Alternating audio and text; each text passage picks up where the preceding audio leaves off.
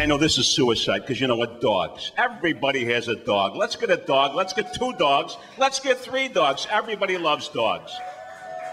Am I right? Everybody's got to have a dog. And I got to tell you, I like dogs. Dogs absolutely, you can ask my wife, dogs love me. They absolutely love me. But the whole idea, we have a dog. Well, my wife has a dog. We have a dog. And I mean, the concept, like, you know, when we had the house built, I talked to the inspector. I said, you know what? Will this structure, will it keep animals out? He goes, oh, absolutely. So why do we want to bring one in? I mean, I look around sometimes, there's an animal walking around my house, just staring at me.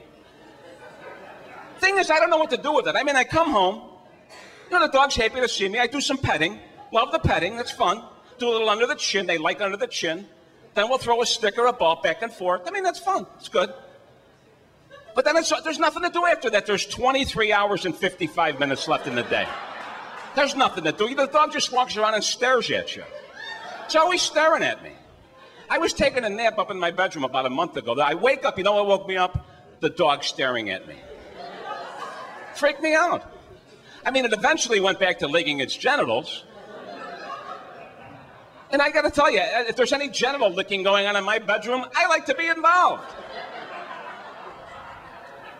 There's nothing to do with the dog. And my wife, I got an idea. Let's take the dog for a walk. We could take the dog for a walk. Would you like to take the dog for a walk?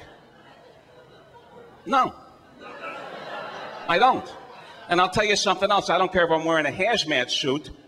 I'm not touching that. We always have, you know, urination etiquette for men when we go to public bathrooms.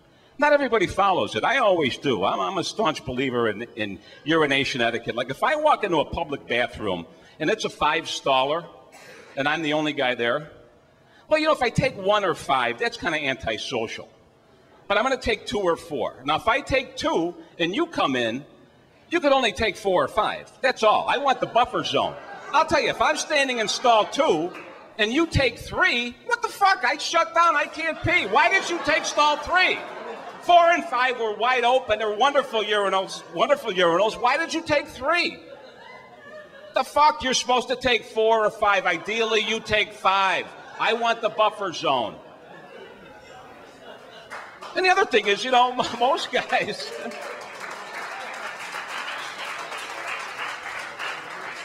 And again, we like to look at our penis while we pee. We always have, we always will. It's fun. You're looking down. But if you're in a public bathroom and you're looking down and somebody else comes in, then you look straight up.